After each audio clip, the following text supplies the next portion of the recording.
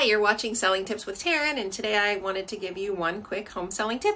For the most part, people are buying light and space. Having one room that's dark may be peaceful and cozy, but if you have an entire house that's dark, you are asking for trouble when it comes to selling.